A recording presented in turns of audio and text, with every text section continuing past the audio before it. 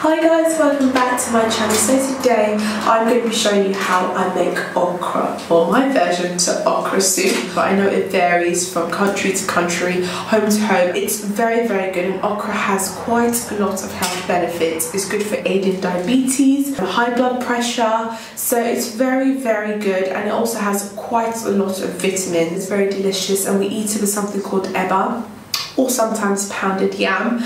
And eba is kind of like a soft and sour sort of dough. I can't describe it, and so some people say it's got a soft bread-like texture, but I wouldn't particularly say that. But yeah, it is worth trying if you haven't. You eat eba with lots of soups, and I mean there's so many in Nigeria in itself, but okra is one of the most popular ones, and my version is slightly different because I've added a bit of kale just to add a bit of texture and a bit of crunch to it, because I like mine to be crunchy. Traditionally, we tend to blend it into a nice paste, and we draw it as we eat it with the eba, and it's usually cooked with beef and sometimes tripe, also known as shaki, cow foot, cow leg, and also chicken alternatively. But yeah guys, if you want to see how I make this, then please keep watching. Okay guys, so I'm going to show you the ingredients that I use for this recipe. First off, we have the okra, some onions, some scotch bonnets, some palm oil, a pint of fish stock, some red bream, some prawns, and this is just, like I said, the basis. I'm going to show you some more ingredients as we go along, so let's get cooking. So first off, I like to wash my okra. I like to ensure that it's clean and patted dry, and then I just like to chop them into like 1 centimeter chunks. Alternatively, you can blitz these in a food processor or blender. And then I like to season the prawns with some salt and black pepper, same with the red bream. And then in a wide pan, I like to place my fish inside. I also like to add just a tad bit of water so it doesn't stick to the bottom of the pan so soon. I will add some more water eventually, and then I'll add the prawns.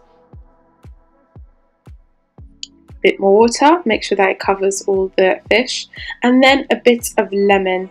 I then like to add some lemon, and then 1 scotch bonnet. As you can see, I've just pierced the scotch bonnet slightly just so it can impart a bit of flavour to the fish. I then cover it and leave it to cook for 8 to 10 minutes.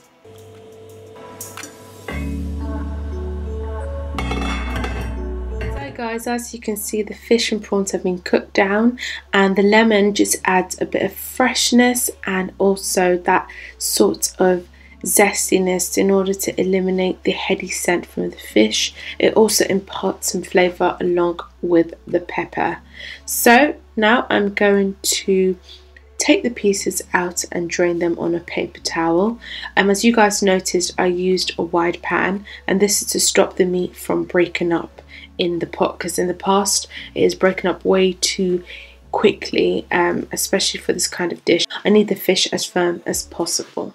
So once that's done, I like to drain the stock, and this is what I'm going to add to the soup later. Once I preserve the stock, what I like to do is drain the fish out on towel paper.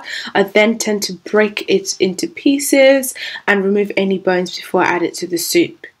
Then I'm going to check to see if the pan is hot enough, and then I'm going to add the palm oil.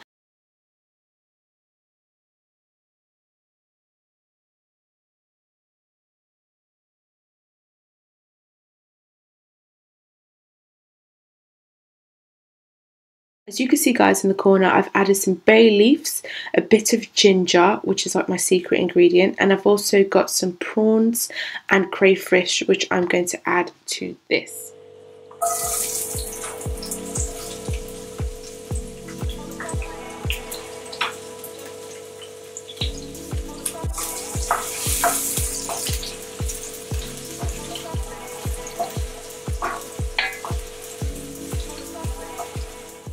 And then I'm adding in my smoked prawns and crayfish. This is very common with a lot of Nigerian soups. You can get it from an African store, and it just really enhances the flavour. And then I'm going to add some Maggi. As you saw before, some salt and black pepper was added to this as well, along with the ginger and bay leaf.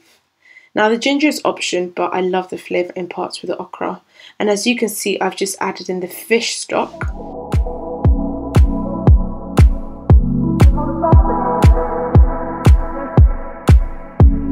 I then add my scotch bonnet and then some tomato puree.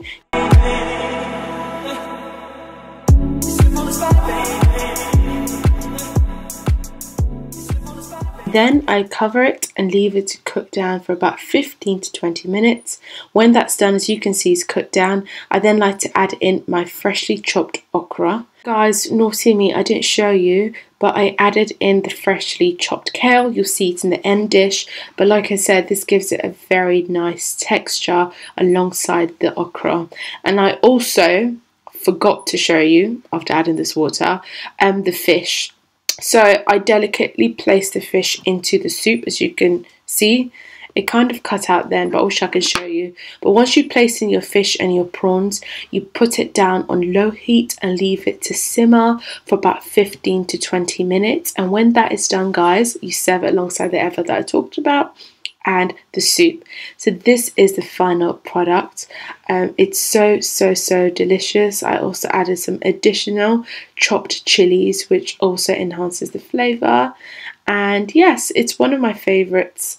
This is me just digging in. I literally could not wait to just dig in, and it tasted amazing, exactly how I wanted it to be. But yes, guys, hopefully you found this fun and different, and I will certainly be doing a lot more Nigerian cuisine on my channel. I've been wanting to do it for a while now, but I haven't. And I don't know if you guys knew or not, but I lost my camera, so that's why I could not film over the summer months. And I was able just to collect whatever vlog footage I took of my holidays, how I spent my summer, and that's what I shared with you guys in my last few videos. But yeah, my lovelies, thank you again for watching, and yes, I'll see you all in my next video. Bye.